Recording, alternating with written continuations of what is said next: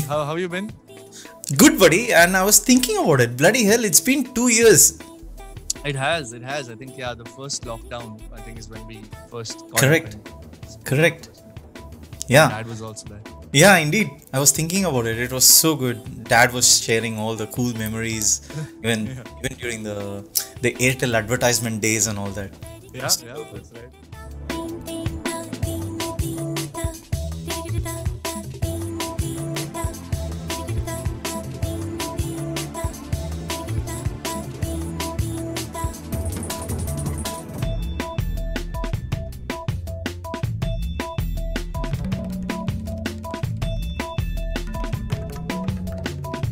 Should we get going, buddy? I'm ready. Whenever you are. Buddy, and guess what? This morning I was thinking, great timing, man. Bloody hell, why the musical soundtrack has just released.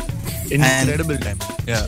And amazing timing. And then it's been on a loop the entire day. A beautiful soundtrack, and over and above that, whoever saw the play, it was an exceptionally, it was a visual treat, the entire musical. And been so much fun to work with everybody. Wow. Dude, I think I couldn't find any other better place to start. Let's jump straight into the musical, man. Because tell me, right from the time Sir gave you a call and said, Hriday, come over, let's work on this musical. Tell me right from that point. Yeah, it was quite cool actually. Everybody was doing the Dubai rounds because Sir is there and has been there for quite a while now, working on a ton of things with the Expo.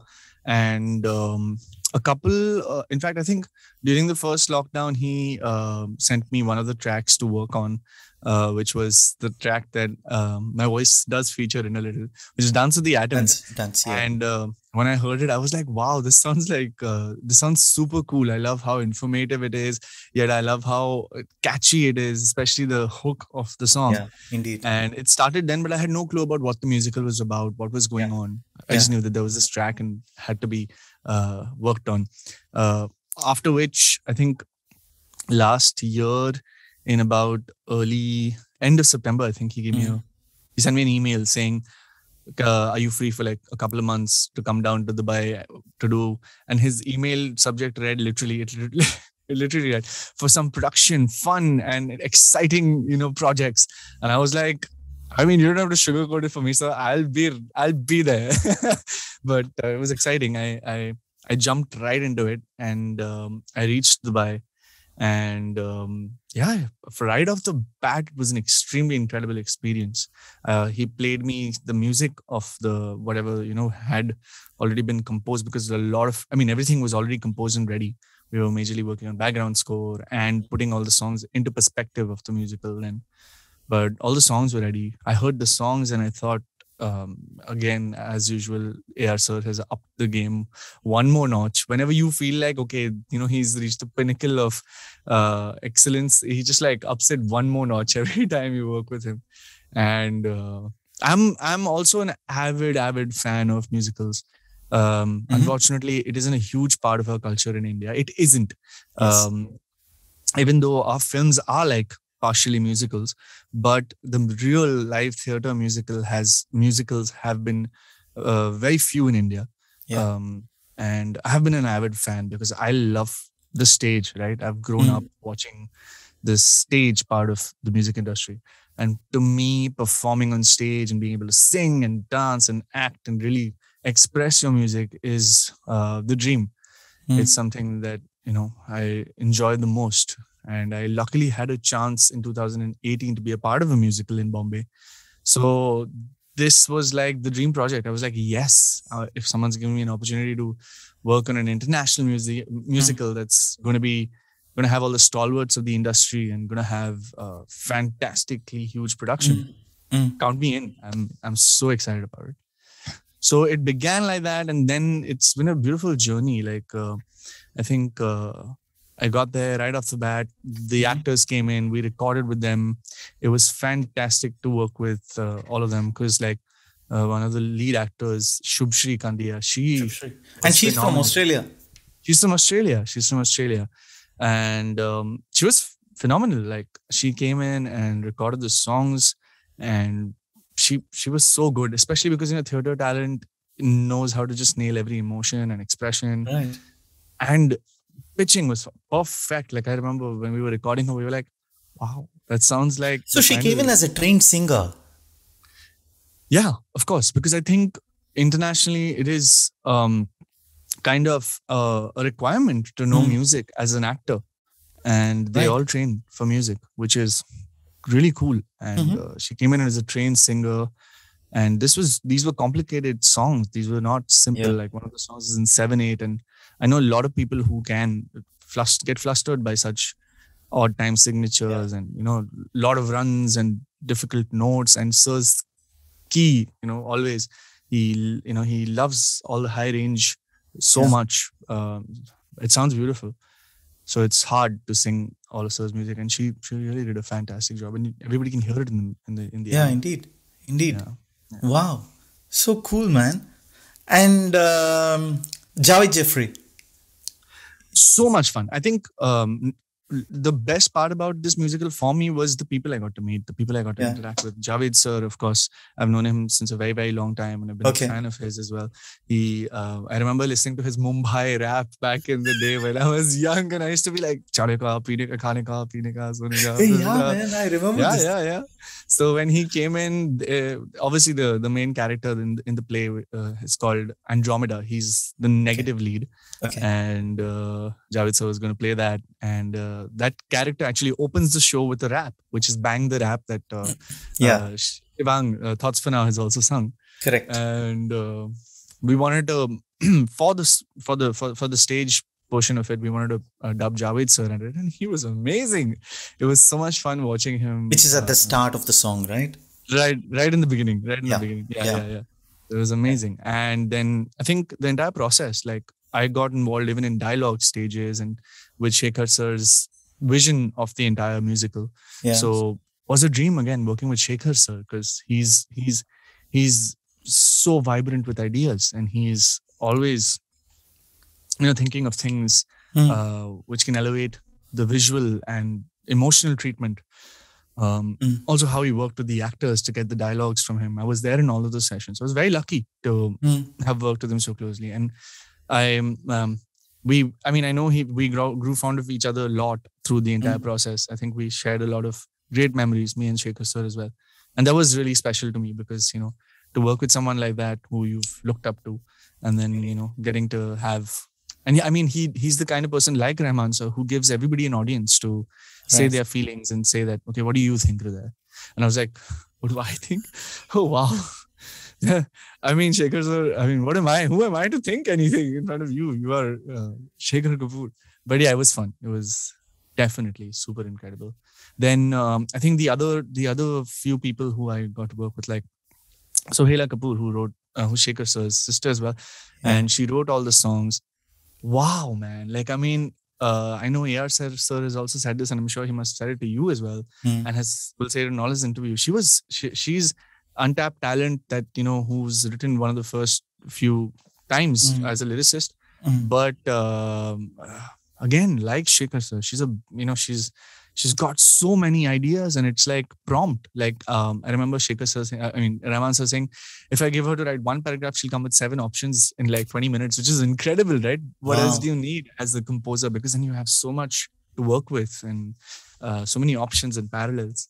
So again, a lot of fun working with her. Dana Dajani, who is, oh man, what a beautiful personality. Just having her in the room is incredible. So much to learn from her. And yeah, I got to interact with her on the musical as well, and a couple of poetry projects we did from from Firdaus Orchestra that everybody must have seen Sir posted about. So she's fantastic, really talented. So much fun, so much to learn from. And then coming to another set of people who I got to work with very closely was Artists in Motion. And man. And funny enough, they're also based out of Australia. They're also based out of Australia, and they are a humongous company who's done a ton of work with a hoard of experience.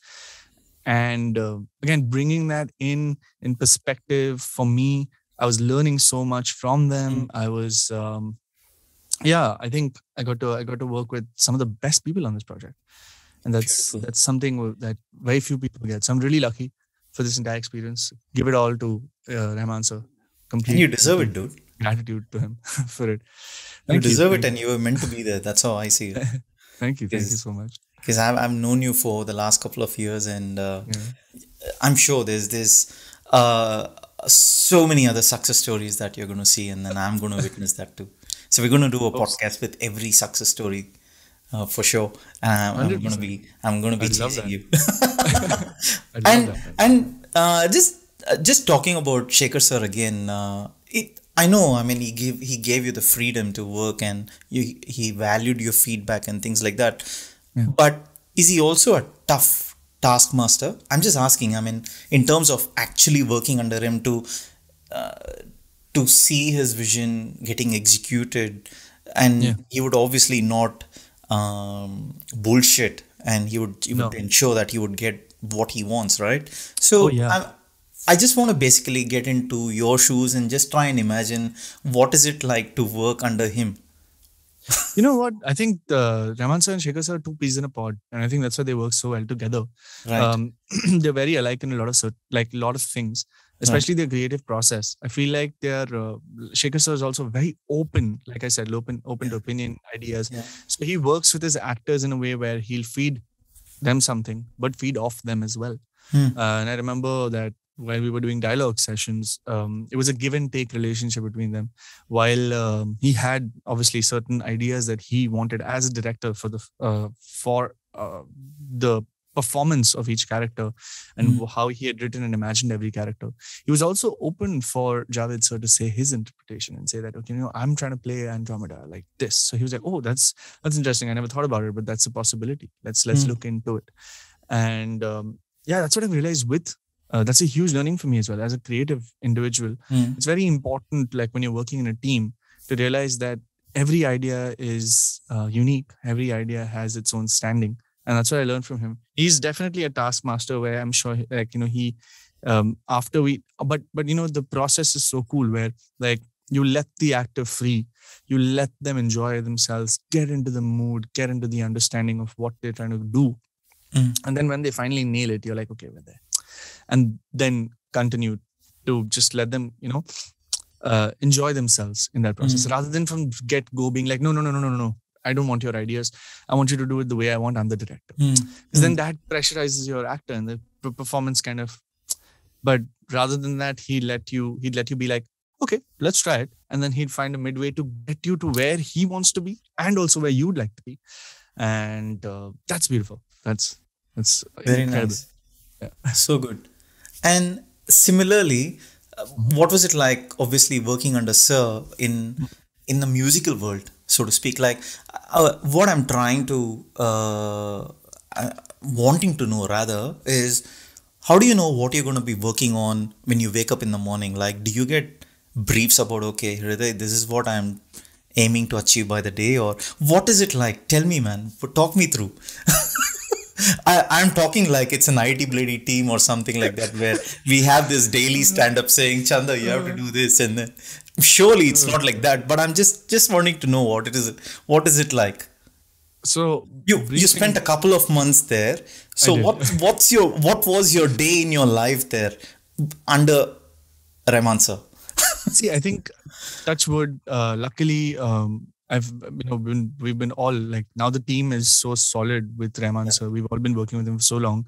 We understand, how the process works. Even though How he operates. Yeah, it's very unsaid, but it's very understood as well. There is certainly a process. There's certainly a way to get towards things. And with Rahman sir, I think it's very felt. It's very like, this today feels like the right day to do this, and we must do this, and we must find a way to get it done because I'm in that mood right now, which is perfect, right? Because maybe you lose that mood today and you'll be in another mood tomorrow, and we might want to do that tomorrow. So that is a huge way of how he works. But over and above that, I remember because I was involved as a music supervisor. I had to take a lot of ownership of a lot of things and, put certain places where he had to do something and finish something, which is again a job profile that I was given. And I think with Sir, the coolest part is again the same thing, right? He when he gives you a job, he expects you to find your way through it and then come back to him, and then he'll help you solve your problems, right? Which is incredible because he's done all the work. It's the compositions are done. It's just about execution now. It's about maybe recording a few pieces, maybe putting things together, editing things the way the director would like or Sir would like, and getting it into the context of the entire musical, the music into the context of music. Basically, like you're hearing the songs right now in the album. Some of them are shorter in the musical or are differently structured in the musical, because they're trying to say something, right? So what was, again, because like you said, how is it different in a musical? I think in the musical, what happens, and I realized with Rahman sir as well, is that in the musical, because we're not taking away from a scene, right? Like in a film, the song is has its own identity in the film. It's not literally necessarily a part of the storytelling of the film, right? Because there can be songs like that jump out of the universe of the film and come back. But in a musical, the relevance has to be 100% when you're going in from dialogue into into a storyline. So the amount of presence that you have for lyrics, for direction is the most important thing. And I saw Rahman sir getting involved with that for the first time, right? Like going to rehearsals, giving his opinion to Shekhar sir of because it's this song next, what do you think if we say this, and stuff like that, and them jamming on ideas and coming up with things. And that was obviously extremely different because in a film, the film's shot parallelly while the music is being worked on, and then they all come together and become one. Yeah. Here it was all happening together, which is again really beautiful to see. Sir at rehearsals, working with actors, really cool. And I hadn't seen that side of him because he's done another musical called Bob My Dreams a couple of years ago, and Lord of the Rings as well. But I wasn't around when he was working on those projects. Yeah. So this was super refreshing for me. Amazing. From my point of view. And can you also tell me what was a day in a life for Sir? Like what's a typical day for him whilst the musical was on? Put it that way. Wow. I know he juggles with millions of other things, but I'm just keen to know, because you being so closely working with him during the musical, just wanting to know, what have you observed? What the things that you've seen him, the way he operates, or anything of that sorts? Yeah. See, I think with Sir, he's he's like everybody knows, he's super spiritual and extremely connected with the spiritual world. And also he's very inquisitive. He's very excited to meet new creative people, jam with them, talk with them. And I think the spirituality and the work meets at such a beautiful place, and that's what makes him.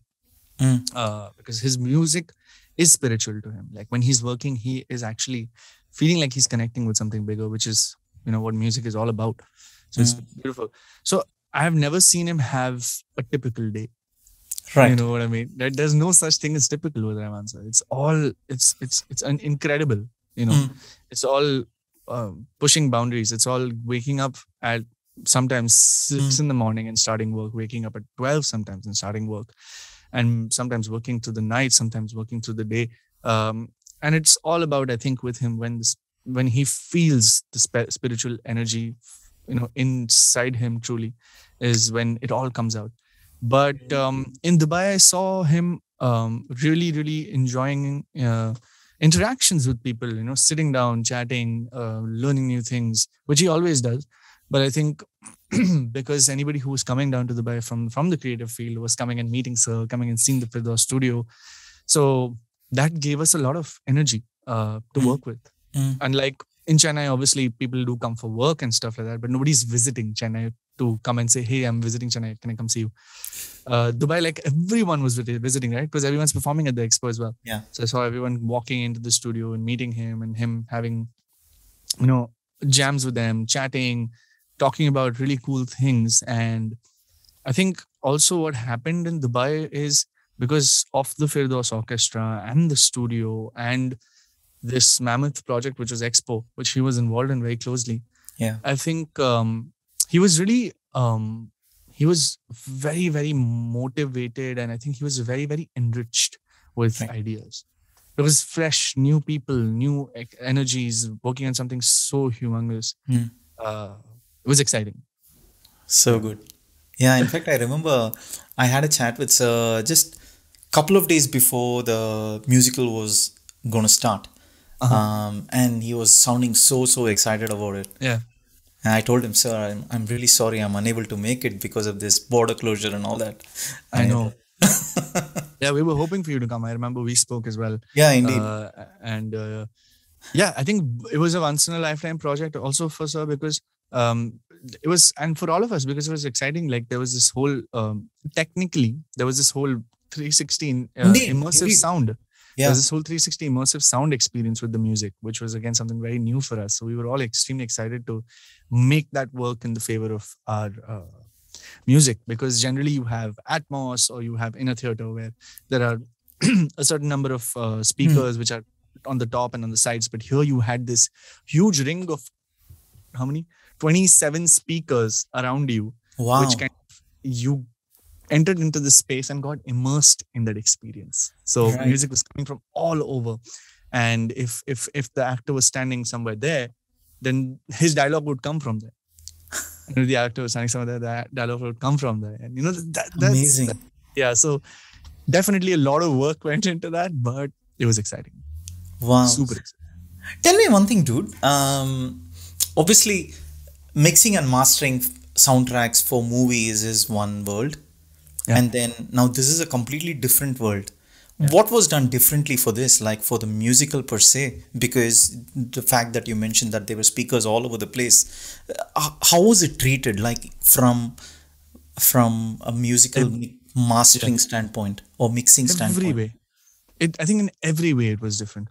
I remember the first day I came in, I think a couple of days into that, Shekhar sir came up to me and he said, remember, this is a musical. That everything depends on what they sing. It's like what they sing is the most important thing. And I said, yes, of course, because that's moving them ahead in the story. They have to hear every word of what they sing. So clarity, presence of, like, unlike a pop song, we'll keep the presence of the vocals way above the music so that everything is clean and heard. But more than that, I think the process was very cool. Again, another person who I met and worked with very closely on this film was A.R.Rahman, who's mixed and mastered this entire album along with the Firdaus studio team, like Navneet, Balachandran, and the other boys at the studio. So again, she's a phenomenal engineer. She's worked with Hans Zimmer for a ton of projects, and she's worked on a lot of films in Hollywood, and she understood film score and immersive sound as well. So it was extremely exciting. And then we also worked with this team who was actually handling the venue's sound, which was Scott Wilkinson and his team, and they were phenomenal. Martin as well. So the two of them came together and actually made it all possible, because we had to mix the song in a certain way in 7.1, deliver the song's stems, the bass, the cuts downs of the songs to them. And then they would put it into the immersive context, and then we'd sit with them and tweak and make sure that everything sounds right and makes you feel really involved in the music. So it was a very, very different procedure, because for a film, basically we'd deliver a 7.1 mix for the theater and also stereos for playback, for what do you call it, for audio streaming, etc. And also we've also done Dolby Atmos for this album for Apple Music streaming purposes and Tidal, etc. Dolby Atmos. So actually we've mixed this album like 4 times, which has been crazy for us, because we had to mix it for the musical first, which was in a different set of voices, because Shubshri was singing in the musical, Javed ji was rapping in the musical. So there was a completely different mix done for the musical, then which was cut and edited according to the musical and delivered to Scott and his team, Scott and Martin, who put it into the immersive context. And there was the album release, which was supposed to be happening in stereo and Dolby. So that's another 2 mixes. And it's been crazy. It's been fun. Wow. And we also did initial stereo mixes for the rehearsals, because when they wanted to rehearse in stereo. So we mixed this album like 4 times, and we had a lot of fun. Me and Eva have had loads of sleepless nights working on this project, and Cyrus, of course. But again, like so much, because Sir's music is not like simple music, nor is it's transcending music. There's every instrument is super important. We had to make sure that everything just resonated the same way he wanted it to resonate. Right. And then we had the Firdaus studio and the Firdaus orchestra play on our tracks. And that was really exciting because we had to record with them and work with them to get all the strings and everything, all the orchestral parts sounding brilliant. There are a couple of things I just want to go a little deeper, if that's okay. Sure. In terms of recording with the Firdaus Orchestra, right? Yeah. Like you had briefings from Sir in terms of this is what needs to be recorded, or I mean, how do you know what had to be recorded from the orchestra people on the day? He writes all the parts. He's the orchestrator. He writes every part. Right. Like basically, we would sit and he would program all the string portions. Everything you hear has been programmed by him. He would program it all, and then we would get it transcribed. So we had another boy in Dubai called Shubham who sat and transcribed all the scores and wrote all the parts for the orchestra. Then the papers were given to the orchestra, and Sir would walk in. They would rehearse a few times. Sir would walk into the studio and then brief them, saying, "I want this to sound more romantic. I want this to sound more sad. I want this to sound this way. Okay, let's do this way. I want more aggression in the marcato parts, etc." So he was always there supervising all the recordings and sitting right there and making sure we got the right takes, because that's how involved he was in this project. He wanted to make sure that it sounds the best, and that's always so he. Yeah, I think briefings, definitely. We did get briefings. In fact, we got super clear pictures from him of what he wanted. It was majorly just us making sure it translated out there and helping him in the process of getting it finally onto the audio system. Right. And then you would record it, and then it goes for a review with Sir. Is that how it is? So for all Firdaus orchestra sessions, he was there while we were recording it. Okay. So he was right there for review. He literally chose the takes that were final, and then we then I would take it all and comp it, or Eva would take it all and comp it, put it into a session, play it back, mix it, clean it up a little more, and then play it back for him for review, like you said. Wow. And if we felt something wasn't up to the mark or anything, we'd obviously re-record it. Then we would get a brief saying, that part, I feel like it can be done again. So just call them and let's do it again, etc. If necessary. Yeah. So good.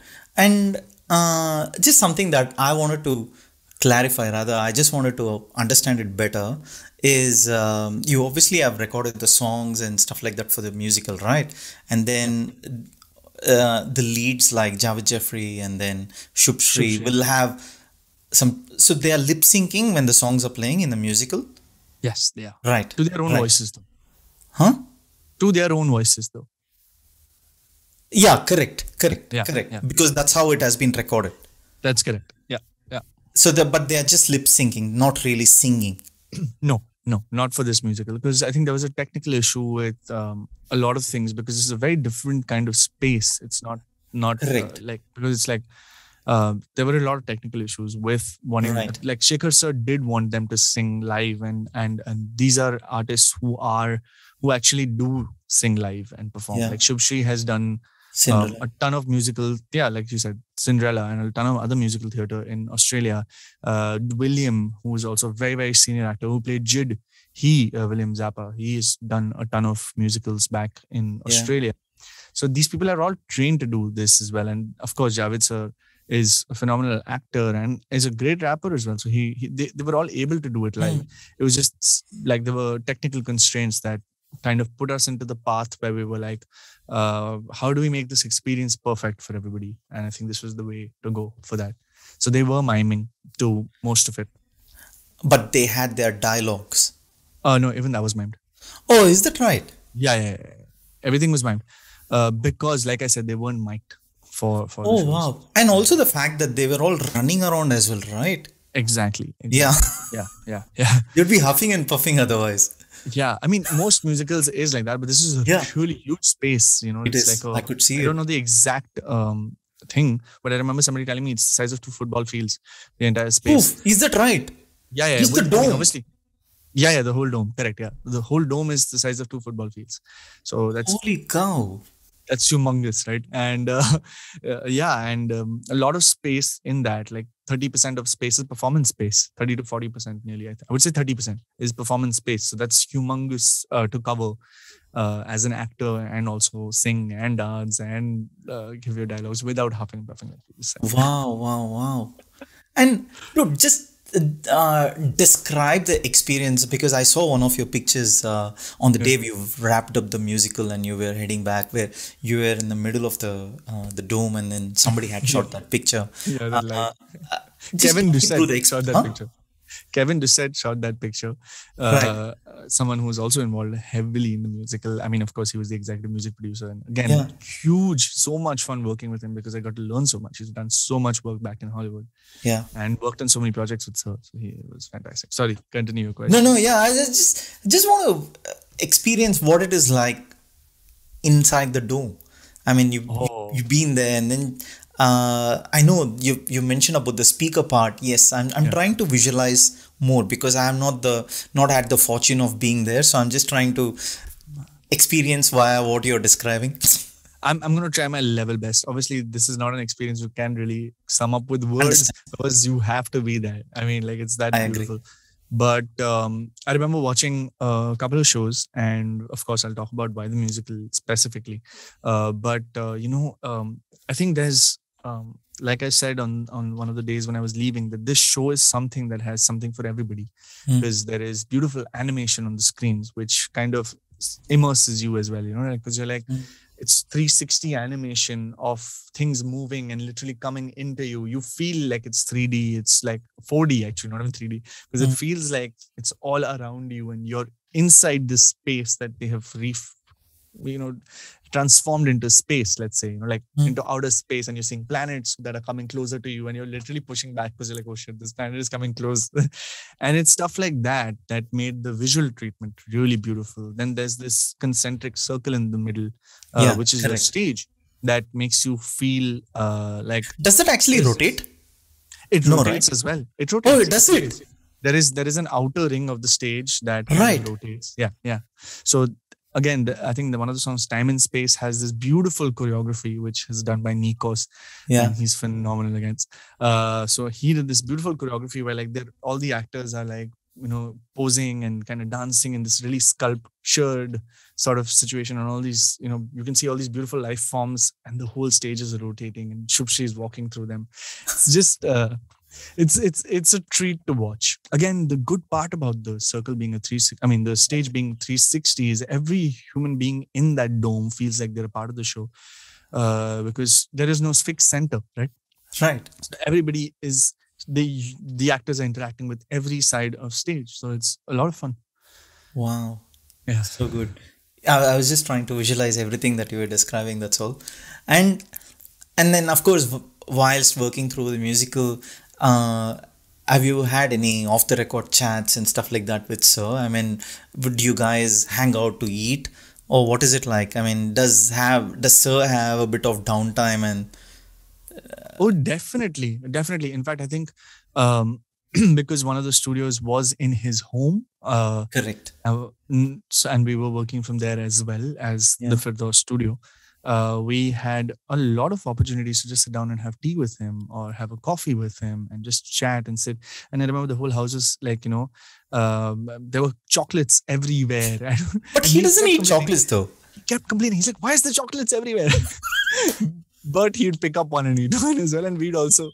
And I remember we were always like sugar high. We were always like, oh my God, super alert because we're eating so many chocolates. So a lot of downtime with him. I got the opportunity to go for a couple of breakfasts with him as well. What does he eat when you went out for breakfast? Oh, I remember. I think he ate a double poached egg. Right. And some juice. Okay. Yeah. Because I get one very morning, yeah. One morning we woke up. We didn't wake up. I mean, we were working through the night, Yeah. and I was there, and I entered upstairs to get some water or something. And he's like, "You don't have samosa?" And I was like, "So it's early in the morning." He's like, "I need to eat, man." And I was like, "Yeah, no, so do I." So we both have had samosas in the morning as well. So did you actually go out somewhere to get that, or as in you had it outside? No. So basically, I think our dear Abdul, who is phenomenal. Abdul, What a guy. I don't think he ever lets us go hungry, ever lets us go without having transport, and any of us, and of course, sir specifically. And there'll always be food stacked up for sir. And so if he knows sir is awake, he will make sure he orders some food for him. And I think he had ordered some, samosas and kept for snacks, because he knew we were going to do an all-nighter. So we had the opportunity of having that. So he gets full credit for taking care of us. He was like He's a nice dude. He was all our mother and father through this entire trip. Yeah, because the reason why I asked you about the breakfast is because, of course, sir is very much aware about my passion for creativity with my food as well, and then predominantly most of my creativity is around coming up with the ARR thing on the food, and he's aware. And one of the conversations he said, most of the times in your dishes there are eggs. And I said, Ama sir, I told him in Tamil that, Ama sir, I really like eggs. He said, yeah, me too. Yeah, he does. Yeah. And what else did I want to ask about the musical? What were the key takeaways, man, for you when you wrapped it up? And I did read your post. I absolutely loved it. I felt like it was my own buddy and my brother been there and worked on it. I like reading posts like that and looking through the pictures that you had posted as well. So, but I just wanted to hear it from you. You spent good few months there, and of course worked under the legends, and more to come as well. So yeah, keen to hear from you, buddy. I think overall, like I said in my post as well, it was a very, very emotional and a very, very beautiful, connected 4 months that I spent in Dubai working on this project and other things as well, and made a lot of friends, family, all these guys, incredible. I would not miss home for 1 second, because these guys made me feel like we were at home, and we grew a really nice bond with each other, all of us. Maybe Kevin, Eva, Shubham, Navneet, all the folks working on the project, and sir, of course, who made us feel like we weren't away from our parents ever, and made us feel, really, really secure and safe, and always, he's always one of the, kindest to all of us, to everybody that works for him, or actually anybody in general. He's so kind in general, but super kind to all of us. I think the Expo was something that was so larger than life. One could feel lost in it, right? So I remember the first day when I walked in and I knew that I was going to be working for this project. We all had like a nervous breakdown. We were like, my God, this is too big. This is like a lot of work and we have very little time. And this is crazy. How are we going to do this? But like I said, artists in motion and everybody who came together to make this happen, Martin, Scott, and our team at our back end, helping me, supporting me, making this go through. It's something that I would say was complete team effort that we could do this. So I've made a lot of friends, made a lot of lifelong memories from this project, which I never forget. So that's the most important thing. For sure. I agree. And of course, brilliant music. So just grateful to be a small part of it, where you can associate and say that I've worked on something like this. That's really something, that I cherish. Super. And related to the musical, particularly about the song that you worked on, Dance of the Atoms, right? Atoms. Yeah. Blase sang that. Yeah. The song was first performed for the first time in the concert, as you know. Correct. That's right. And then it came up on YouTube once the Expo people, uploaded it later. Correct. One thing we as fans, what we felt was for Blase's voice, there was a bit of an overdose of autotune. Okay. Is that right?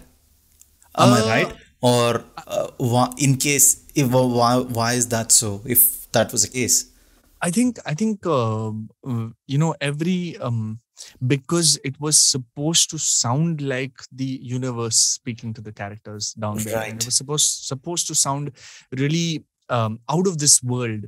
So I think the idea behind processing it in that way, not just autotune but other processes that were used in it as well, were used to give it a very, very cinematic effect on stage.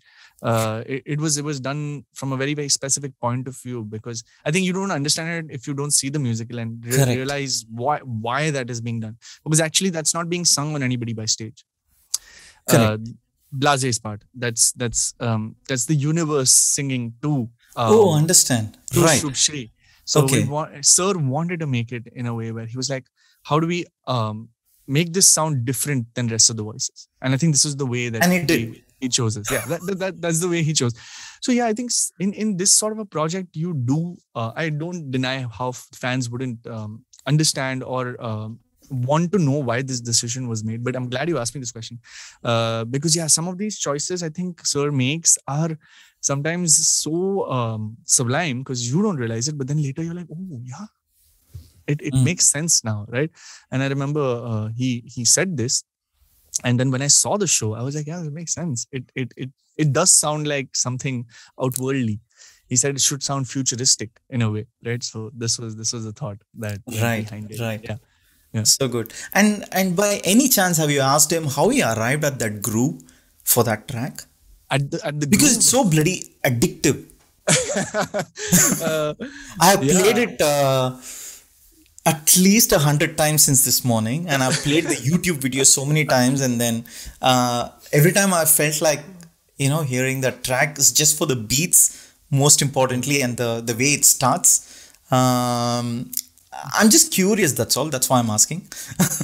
I actually haven't ever asked him where that came from. But I know that Sifana NJ Ukadansa Dansa was the first lyric that was written and locked for the song.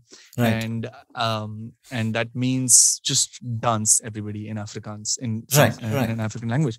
And I think the idea of making people dance in that song was so important that percussion had to be a certain way.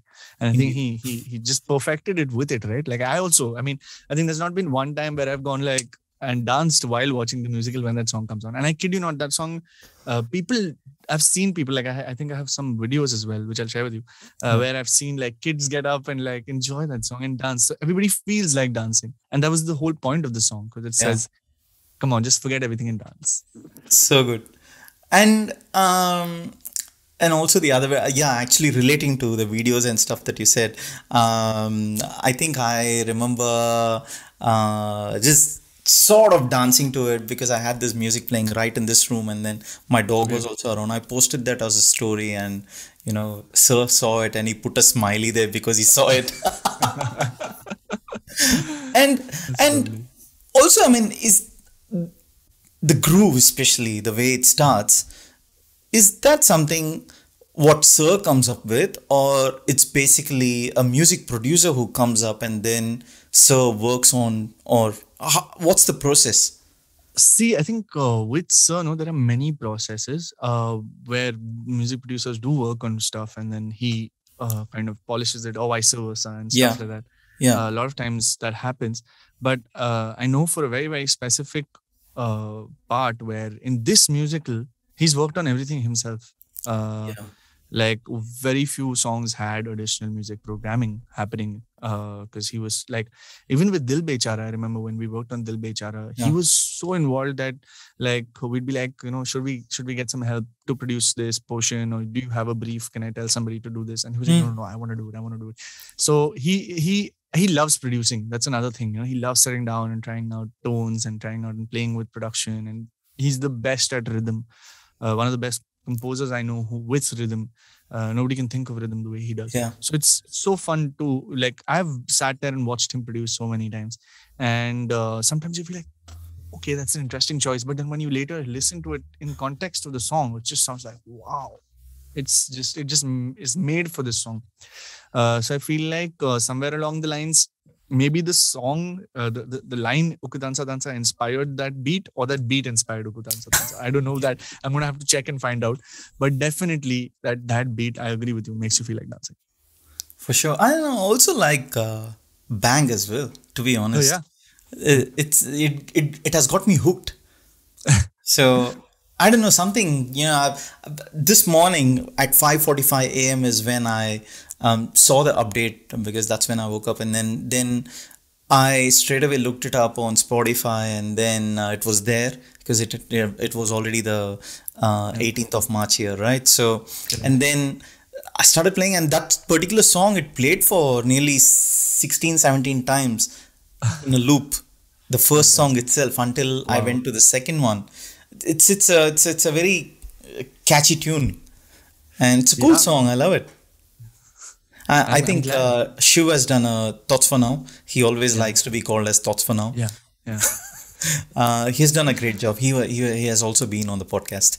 Oh, lovely. He's really cool. I love the way he's written that. I think, especially, he made history sound cool. The history of creation sound really cool, and that was like shocking to me, because I was like, how is this going to be sounding at the end of it all? But it's come together so beautifully with his lyrics. So I'm so happy for him. He's done a fantastic job. For sure. And dude, obviously, as part of your journey, you've also gotten into music production as well, right? Now, dude, I'm very curious. I love to hear stories in that front too. What was the learning process like? I mean, when you decided to delve into music production, like what was your DAW? Where did you start, and then where did you get to? And talk me through it, man. I mean, it was very organic. So basically, I went to KM in 2013, and I wanted to only learn vocals because I wanted to be a playback singer. I didn't know that you studied at KM. I did. I went for 1 year. I did my certificate in vocal performance, because I only wanted to be a singer. So I didn't want to learn any theory. I didn't want to learn any of that. I just wanted to learn how to sing, technique, how to be on stage, etc. Those kind of things, and of course, theory of singing. So when I went there, I had a little bit of musicianship in me, because I used to play a little bit of the guitars. Very, very basic, but I used to play. And a little bit of keys. I had learned a little bit of keys on my own. Because I wanted to, I thought it would be cool to get a piano. So I wanted to learn the keys. So I learned the keys and got myself a piano and used to play every day. But basic, like block chords and stuff like that. I think when I reached KM and started interacting with people like Parag, who was in my batch at that time. It was me, Parag, and a couple of other kids. Pawan, who's doing really well right now in the Telugu industry. Pawan. CH, and we were all together, and I think we used to like have these sessions where we'd sit and just chat about Sir and about the music we liked and about what we knew and what we didn't, and it kind of gave me a lot of confidence in myself that I'm not bad. Like these kids who are professionally doing music as musicians or producers and programmers, I know quite a bit. Like I can manage to be one of these people. And I think that they gave me a lot of confidence to try and explore. And at that point of time, I used to make my trips. I was very, very lucky to have the opportunity to go to Sir's studio and sit there. And I told him, Sir, I won't bother anybody. I promise you. I will sit somewhere in the corner and just watch y'all work. And if you need me to do anything, I'm more than happy to do it. So I remember during Infinite Love was the first time he kind of tried to involve me in the project. And from there on, I just became like somebody who'd just be hanging at the studio. And I remember watching Santosh, Nitish, Sunidhi, all these people working there, and there'd be programmers who walk in and walk out. I've sat in on a couple of recording sessions and watched them work on the DAW, and it was always very, very like I was very inquisitive. I think at that point of time, it's great to be inquisitive because that's how I learned. I literally just watched and I was like, okay, he's pressing R. Okay, that means he's recording. Okay, let me go home and try that. So I'd go home and press R and be like, oh yeah, it's recording. Cool. Nice. And it was literally like that. It was a trial and error process from then because I got myself a laptop. I downloaded Logic Pro that Sir also uses majorly, apart from Pro Tools. But majorly everything, the creation process, the songwriting process and the recording process was done majorly on Logic in all of Sir Studios. So I downloaded Logic for myself. I bought it and I said, okay, let me try my hand at this. And initially I only worked with all the sounds that were inbuilt in Logic. And I started producing. I bought a small MIDI keyboard for myself and headphones. And that time I didn't even have a sound card. So I used to plug in straight into the jack with a microphone, or my guitar I would plug in and play. And I think gradually, it helped that I had people around me to always give me feedback, to give me help. I remember playing one of my very early scratches to someone like Gullu and saying, bro, I played something. So we were on a flight together. We were going for a concert during Rahman Ishq in 14, 15, something like that. And I said, bro, I've produced this track. I can't even call it produced. I said, I've written this song. I want you to hear it. So I played it. And he was like, it's really nice, man. What did you use? I was like, like regular Logic stuff. I was like, wow, awesome. Really cool, yeah. You should keep going. So I think they gave me a lot of help. And then he gave me ideas. You should use this piano. I said, where would I get a piano like this from? So he'd be like, okay, download Omnisphere, go buy Omnisphere or whatever. Like, buy these plugins. And then it got into plugins. Then I think once you're in it, then you'll find ways to excel at it. Because then it became about, now this sound's sounding good. Now I need to get it mixed. So then I'd call up somebody, like I'd call up a Parag or a Gullu or somebody I knew and said, who do you think can help me with this? And they'd suggest somebody. And that somebody would say that, okay, I need to record your vocals again because I recorded like crap. Obviously, they were recorded on a phone. Like on a mic straight into laptop. So I'd go and record at a studio and then I'd see, okay, how are they processing things? How are they editing? How are they, what is their process? Then I started working at the studio with Sir, where I'd just walk in and record other people. I would not be the person on the door, but I'd be the person sitting next to, like I'd be the supervisor. Right. Like the and that was at the Powai studio? That was at Powai and Chennai, both. Yes. I used to go up and down and do some sessions, etc. At that time, I got to learn a lot more because a lot of things started opening up. I started getting a little more comfortable with the DAW, started learning shortcuts, ways to make life easier. Oh, okay. And see, somewhere I would say, like, of course, it did help that I knew a little bit about music and a little bit of, okay, something's wrong with that note. Okay, but what's wrong? I had to figure out later. So it was a process, and glad that I got the environment to learn more and excel more. So I would say, and anybody who asks me, bro, how do I learn production? I'd say put yourself in the environment. Go assist a producer, go assist a music composer. Just sit there, be there in that environment and be open to learn. Like keep your eyes open 24/7. Anything they say, write it down if you're not somebody who can remember it yourself. But write it down, go home, try it. It's so rewarding. Because when it works, it's phenomenal. Like it's incredible. If it doesn't work, then you're like, shit, why didn't it work now? So you go Google stuff, YouTube stuff, and find a way to make it work because you're so hell-bent on like, no, yaar, but I saw him doing that. Like something is wrong, So and then from there, I like kind of slowly build this setup here. Where, I love it. And you're into mixing and mastering too? Or no, not myself. I don't mix and master. But you know how the process works. Yes. I've touchwood assisted a couple of albums now, even with Sir, where I've been involved in the mixing mastering process. And while there's an engineer there, I help them saying, of course, I think we can do this way, etc. Right. So quite understood with the whole process, but it's not something I delve into myself as an engineer. Yeah. Is that an area of passion? Mixing and mastering, no, definitely not. I mean, not passion. I feel like or area of interest rather. Area of interest, not for me for sure, because I feel like I like that someone else can mix and master because that's your first feedback. Correct. As a producer and someone like me who does it all as well, where I compose. So sometimes what happens is the song is composed in this room, recorded in this room, written in this room, sung in this room just by me. Correct. Like Tu Awaaz Hai, the song that I released a couple of months back. what happens is now it's been created in this bubble. So I need some fourth party, third party, second party to tell me, hey bro, this sounds like crap. So that's another pair of eyes. Yeah. So I need someone like I have this boy who helps me mix and master my songs. He's nice, like really cool. Ayan. So he comes in and helps me on that. Nice. And something that I wanted to ask you, and you and I both know Sir is so much into gadgets and new toys and everything, right? And I even remember, when the new MacBook Pro, M1 Pro and M1 Pro Max came out and all, we had a chat, and then Sir said, "Nah, I'm getting the Max. I need the one with I need the top end." Power. Correct. Yeah. Then I threw a question to Sir.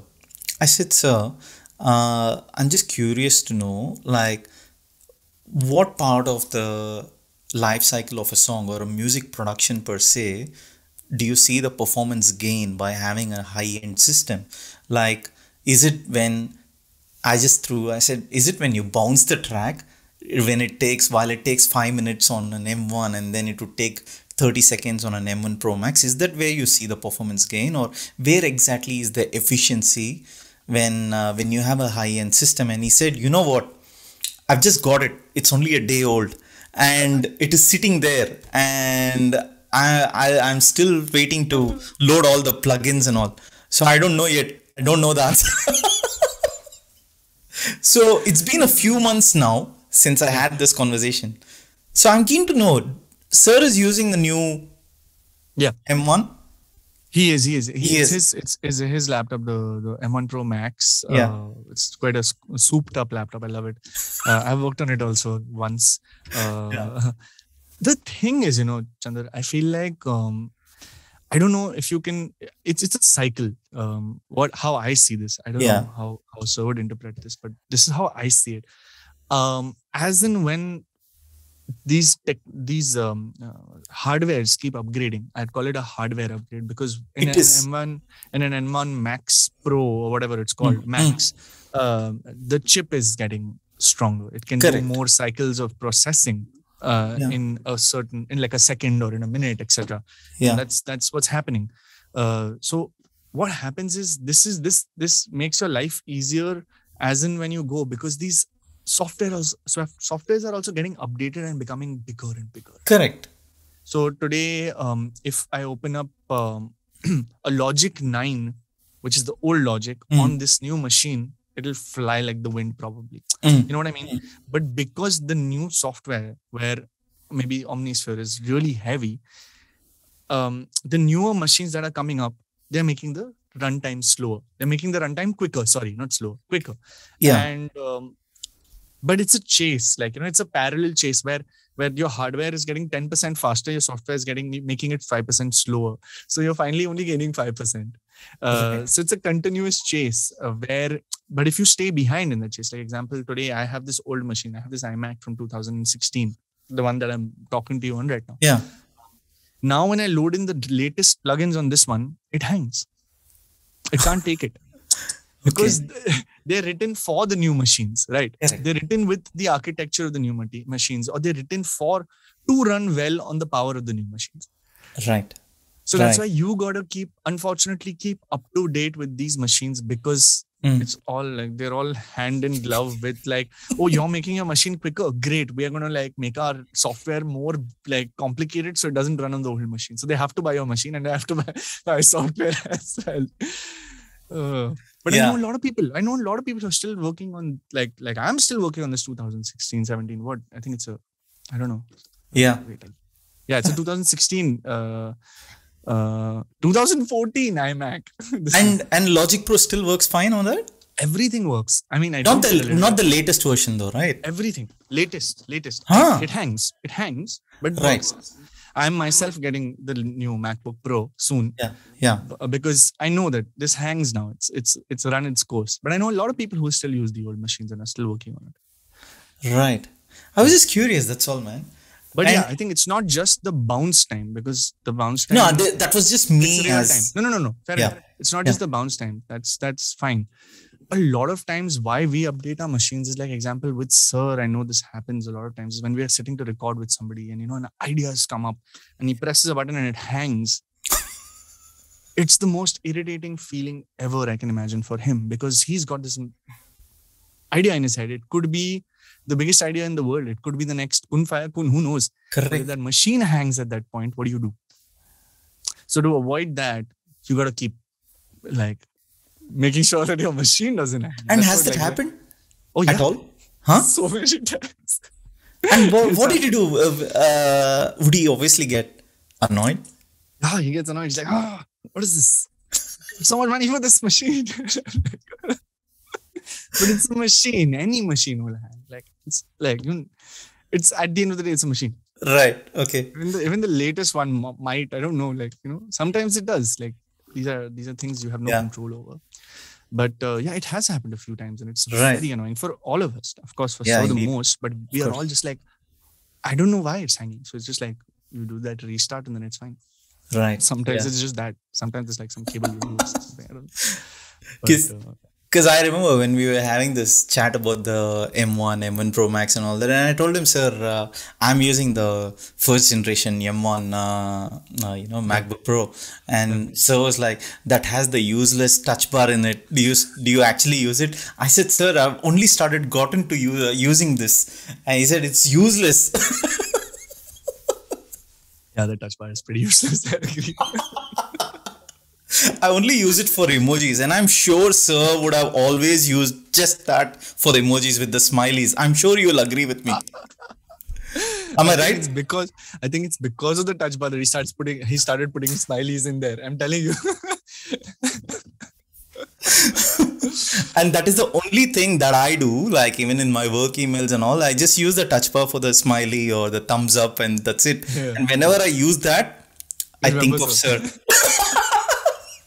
Whenever I see a smiley or a thumbs up or a rose, I can only think of Sir. And a few heart emojis as well. I've seen it. Anyway, and dude, there is another very important topic that I wanted to touch on, and you've been part of that incredible project Dil Bechara, and absolutely love the songs that you have sung. And you might remember I put an Instagram story yesterday or day before asking the fans if they had any questions for you. And I think there were 11 fans who said the same thing. They wanted to hear from you about your experience working in that project, as well as singing in Tumhara and Maskhari. And they wanted to hear from you. So it's on behalf of them is what I'm asking. How sweet of them. Yeah, man. Again, just a dream project. Especially because that was one of the first projects I went in and handled and did music supervision for an entire album. Yeah. So it was special from that point of view, and I was learning a lot. I was involved from from the scratch version of the songs to the final versions of the songs. So seeing a song grow in front of you and really become its final thing which people then give so much love to was just very special. And so was very charged about that film, and we were so that was also extremely exciting. He was very, very particular about how he wanted that film to sound. I got to work with some great people. Again, in that project also, I got to record with some fantastic people.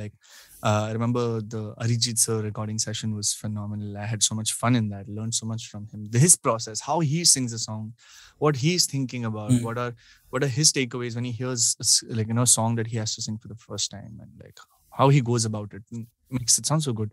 Or a Sunidhi ma'am, or a Shreya ma'am, Mohit. Worked with all these people in that phase. It was great.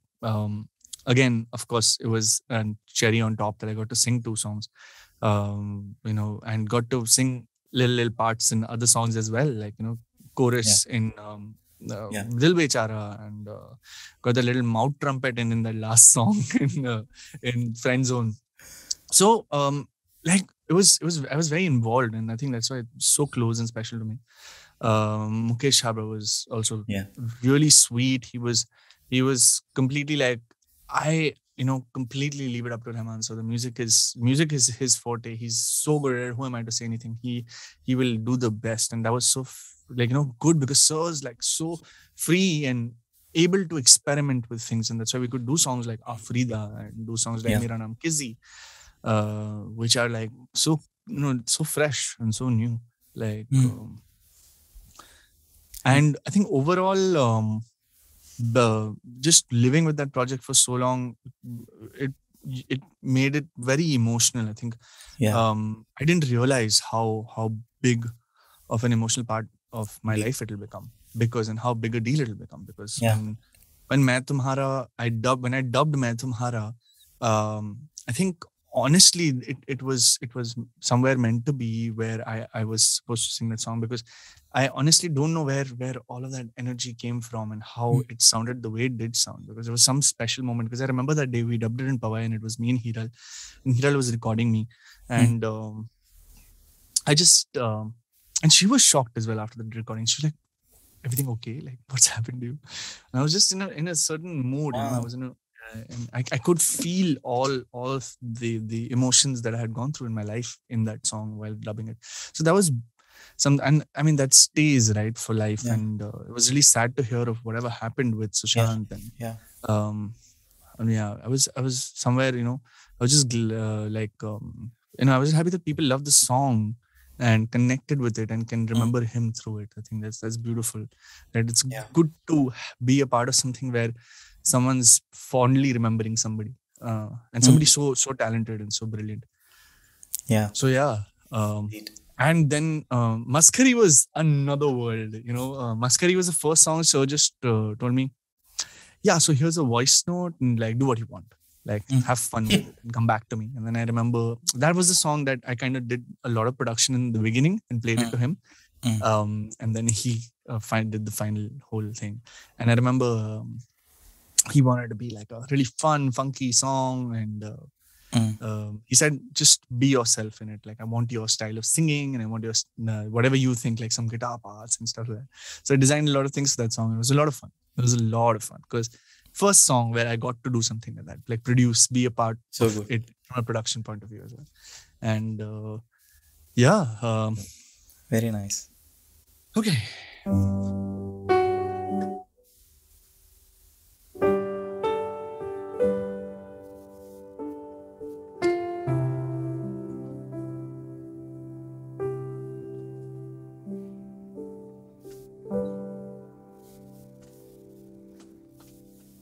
तुम ना हुए मेरे तो क्या, तुम ना हुए मेरे तो क्या, मैं तुम्हारा रहा, मेरे चंदा मैं तुम्हारा सितारा रहा, रिश्ता रहा बस रेत का,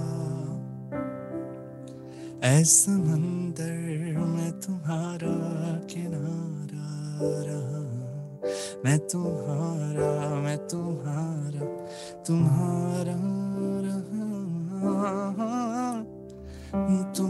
ना हुए मेरे तो क्या, तू ही पहली गुजारिश, हसरत भी तू आखिरी, माही मेरे मसीहा, मर्जी बता क्या तेरी, मैं तुम्हारा रहा, मेरे चंदा मैं तुम्हारा सितारा रहा, तुम ना हुए मेरे तो क्या. Beautiful, buddy. Beautiful. So soulful. I love it. Love your voice, man. I've always been a fan of your voice. Thank you so much. Thank you. And What's the other bit? I also would. I have a song that I would like you to sing when we are close to wrapping up. We are towards the end of the podcast. I'm not Okay. going to keep you longer and get trashed later. No, it was But fun. I had such a fun time with you. but I do want to touch just one more song, one of your own, Ishq Okay. Tera Mera with Sunidhi Oh, nice. ji. And I personally love it. When it obviously came out, I was in touch with you as well Yeah. when it was released, and I absolutely love the hook. So, Thank you. talk me through about that song, but more particularly about because you have produced it, right? Yeah. And Yeah. I would like to know how you arrived at that hook, because I personally like the hook of that song so Yeah. much. So Thank I'm you. just keen to hear from you about it, buddy. Um, that song actually went on for a very long time. I think I composed it in, I don't remember, like 2017. I think Is that 2017 right? or 20. Yeah, yeah. I had just come up with a piano melody. I think it was something like what keys? Yeah, like just the main Mm, hook melody. mm, mm, And I was just playing keys, and this came to me, this idea. And then there was nothing written to it. It was just gibberish initially. mm, And one day I was sitting and I thought, this can turn into something that's like an mm. anthem. I wanted to have that like big anthemic feel. And then I came up with the chorus, which kind of opens up, right? Because it becomes like, Yeah, like it becomes really I like big. that part. Yeah. Yeah. So I remember we wrote the song. I obviously had a female part in mind because I sang that whole section as like in falsetto actually as a reference for a female. I was like, and I sang it like that. I left it in the scratch because I was like, I need someone to sing it. And we were just listening to some scratches, and I remember also. In fact, I was talking to Hiral about this. Mm, We were chatting about this song because at that point I was releasing a few tracks, and I was like, and this was during Dil Bechara. I was playing her the song. Lines were all written, and I yeah. had roughly sung them. I was playing her the song, and I was like, "What do you think? Like I want someone, for this. I want someone to sing this female part." And we had just recorded Maskhari as well, like a Yeah. few weeks back. Correct. And I was like, I feel like Sunidhi ma'am would be perfect for it. She's like, yeah, she would be ideal for this song. Like it's like it's made for her. And I was like, yeah, no. I mean, she has that full on like big voice as well, and she has Correct. that beauty in her voice as well. And that's what the song needed. Yeah. Someone who can do both. And I remember I was like, should I ask her? I don't know. I mean, I'm like, so I don't know if she'd do it. I don't know. And she was just like, yeah, dude, just like text her and ask her, what will happen? The max to max, she'll say no. So I remember immediately I texted her saying, hi ma'am, I have this track that I worked on. It's one of my independent songs. I want to release it. And I would love for you to sing it. Mm, So she's like, okay, send it to me. I was like, okay, great. That was amazing. I thought, I was expecting like, okay, who's producing it? Like, who's which label, this, that, but nothing. She was so sweet. She's like, yeah, just send it to me. Let's see. Let me see how it. I sent her the song. And I kid you not, in 1 hour, I got a reply saying, cool, send me the stems, I'll sing it. Foof. And I was just like, first, I couldn't believe it. So I looked at it, like we were both like jumping with joy. Of course, she was also excited. She was like, amazing, this is so cool. And then I remember I spoke to her after that and I said, ma'am, I'm so glad you liked the song. If you have anything specific in mind, please tell me. I'm very open to criticism. I'm very open to any changes that you like. And she did say that, yeah, I want to try the verse my way. And I was like, please go for it. She's like, it's a beautiful song. She loved it. She loved how it was written. And I told her it was written by Shivangi Tiwari, who's written the song for me. And she was very happy. We tried another version of the verse with different lyrics because I was like, maybe we can try another option. But she loved the original. So she said, no, stick with what was already there. It was really nice.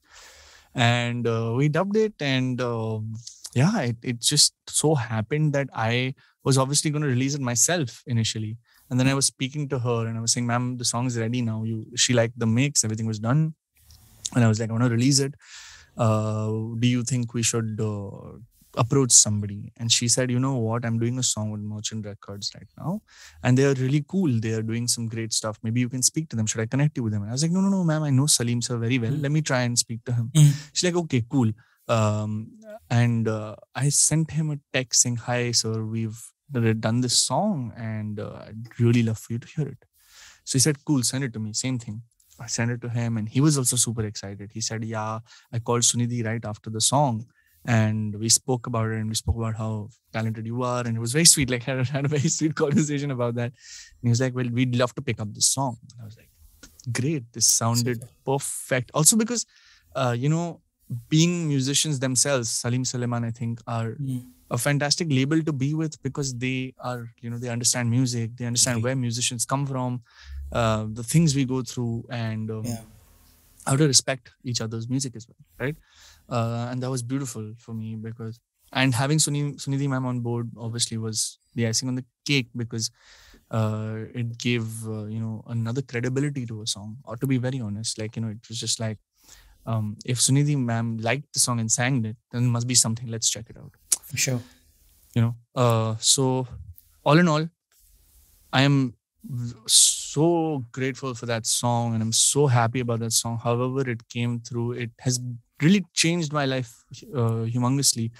I feel like it also did a lot for me from the perspective of in the industry, like, people who heard it started really taking me seriously and saying, oh, this boy is, he's doing something. Kuch to hai, sahi hai.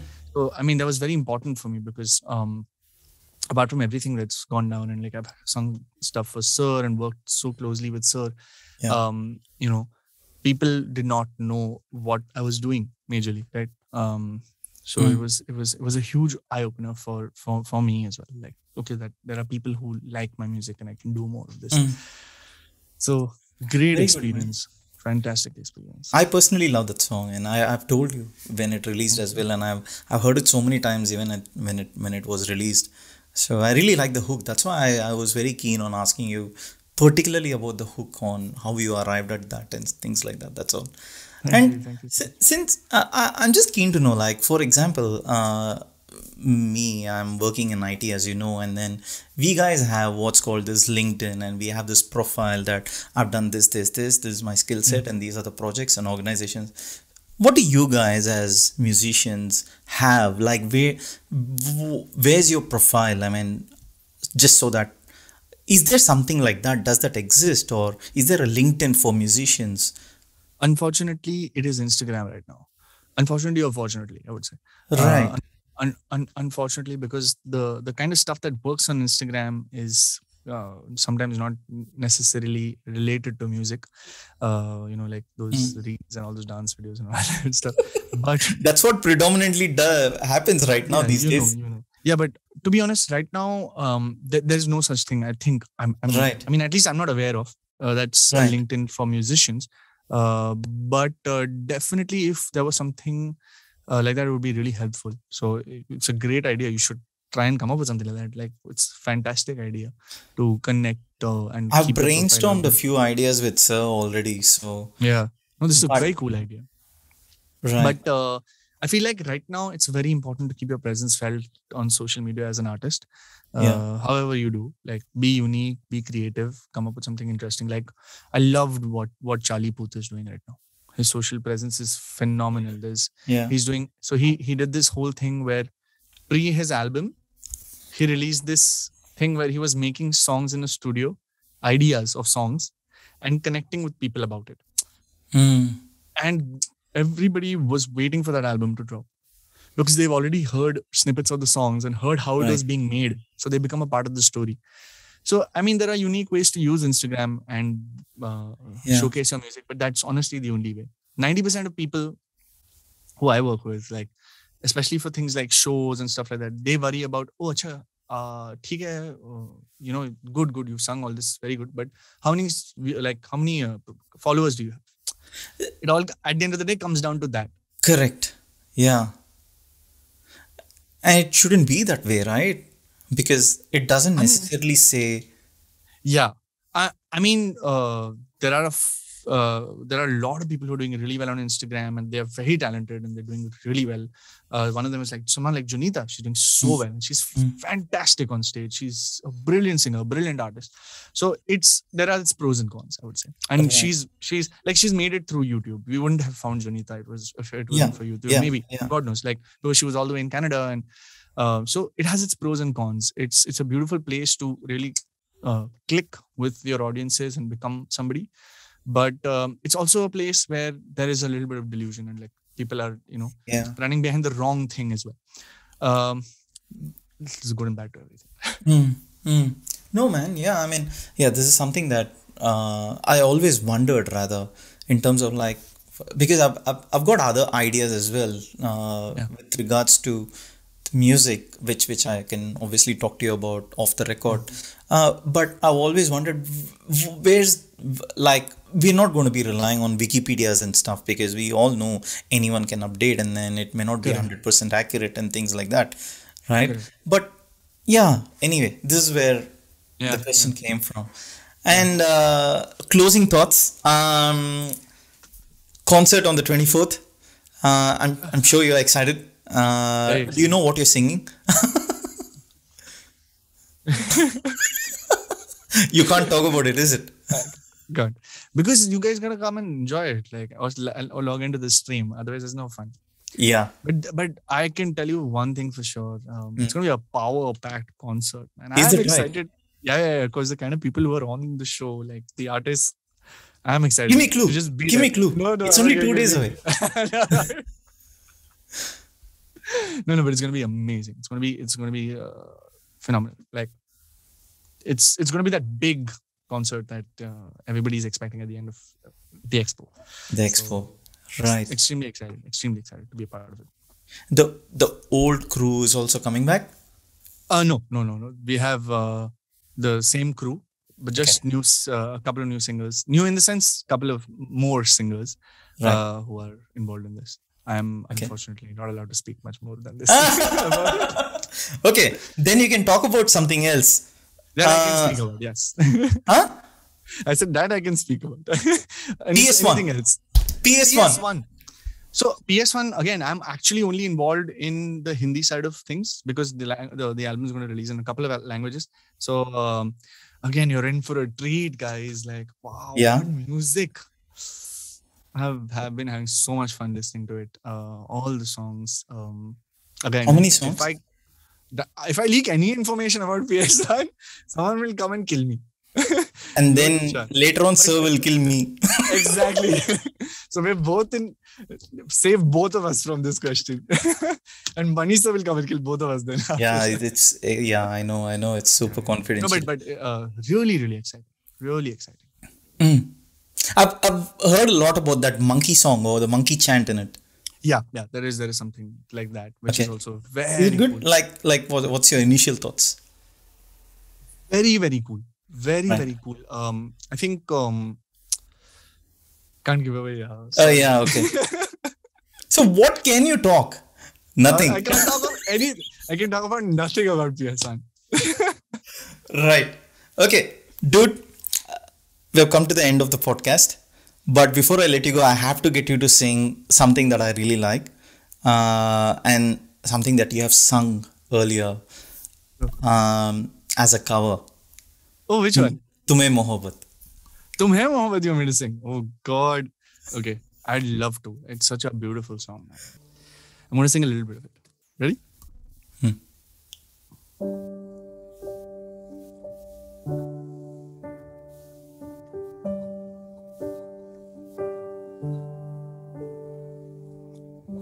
तेरी आंखों में झांकने वाला, तेरे होठों पे कांपने वाला, तेरी बातों में बोलने वाला, बारातों में खोलने वाला.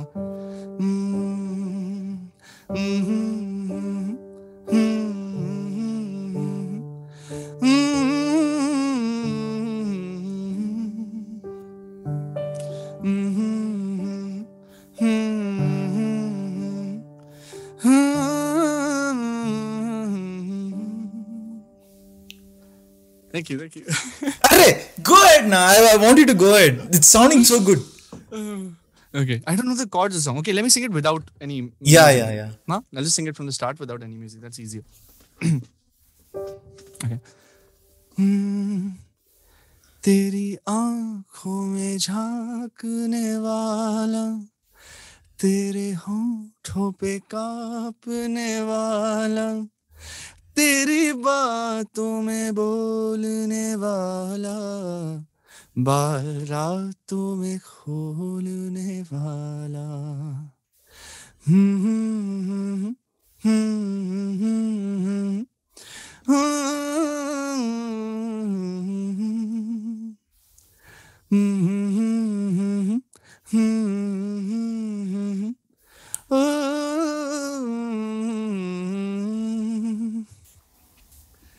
गर्म सांसों में घुल रहा है जो, वो अकेले में मिल रहा जो, ख्वाब में आके प्यार करता है, वो 100 बार तुम पे मरता है, ख्वाब में आके प्यार करता है, वो 100 बार तुम पे मरता है, खींच के बाजुओं में ले जो, कान की बालिकों को सूझ जो, हक जताता है, जो सभी तुम पे पूछना चाहता हूँ मैं तुम पे, हक जताता है, वो सभी तुम पे पूछना चाहता हूँ मैं तुमसे।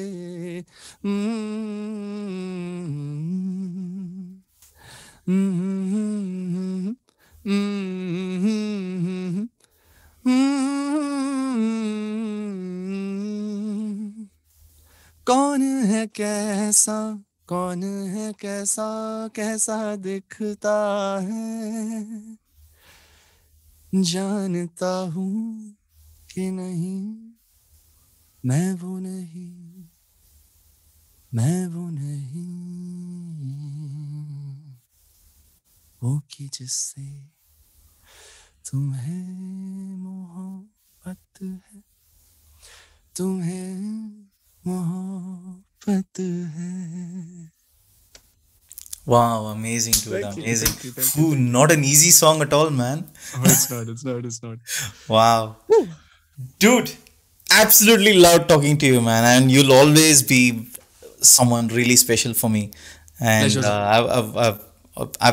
I've enjoyed interacting with you, and then I've had so much fun in podcast 1.0, and then I was always very, very excited to have you as part of this 2.0 journey as well. And man, almost 2 hours of your time, man. No one does this. Thank you so much, man. Really appreciate it. Great time. Thank you And so much. is there anything else that you wanted to touch on that we may not have touched on, or absolutely any topic under the sun that you would like to talk about, and or your fans would need to know? I think we've done very well with touching everything. I know. Right. Yeah. I'm excited. I'm also excited about Hero Panti. So Yeah. I'm waiting to see what sir has done with something. You worked on that? No, I haven't worked on that. Okay. Worked on that. Yeah. Okay. So I'm really excited actually to see some stuff that from there. What have you heard about it? Like the trailer came out. Yeah, I know. Came out. Trailer, yeah.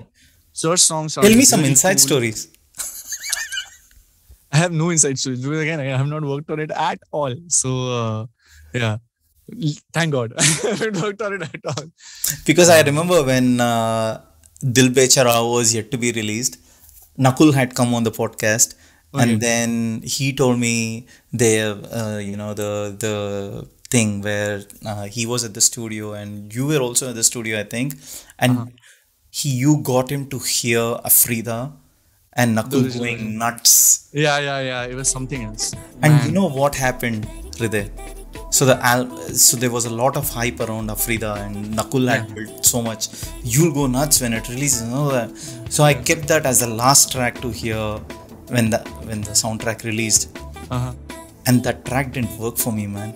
Oh, it didn't work for you? Oh, just didn't work. And I tried very hard, and it was okay. It didn't work for me.